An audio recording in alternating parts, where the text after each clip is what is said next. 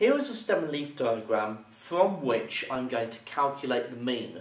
Now, of the three averages, the mean is going to be the least likely one that you're going to meet when you're dealing with the mean, when you're dealing with stem and leaf diagrams, sorry. And that's because it's quite cumbersome to use and find. So in order to find the mean of this data, of this stem and leaf diagram, I'm effectively going to have to unravel it to work out what the separate numbers were. So I've got a key saying that 84 means 84. So here I've got 53 and 55. And then I've got 61, then 72, 78, 79, 84 and 86. And then I'm going to have to add them all up and divide by how many there are.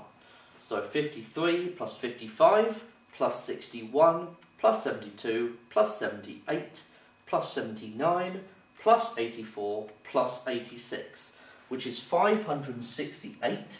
So the mean is 568 divided by how many there are. 1, 2, 3, 4, 5, 6, 7, 8.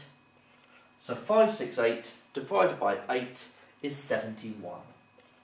So 71 is the mean in this case.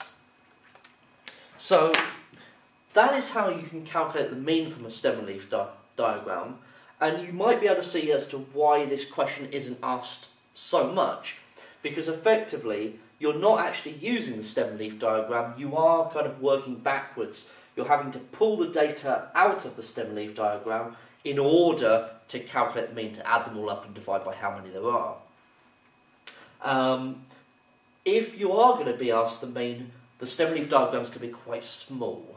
Okay, it's going to be nice and small like this, only 8 numbers, so that it's readily, it's quite straightforward to do. If you have something like 20 numbers in a stem and leaf, then finding the mean is just too challenging. So don't worry so much about finding the mean, but know that you can pull the numbers out for a simple one like this.